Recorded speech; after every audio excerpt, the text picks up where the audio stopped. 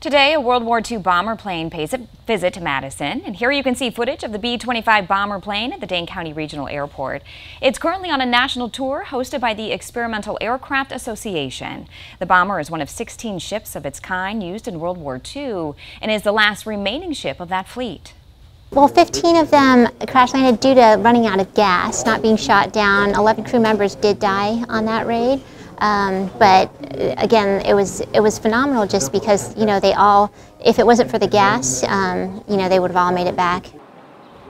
The EAA says their goal is to grow participation in aviation through flying, building, restoring, and volunteer outreach.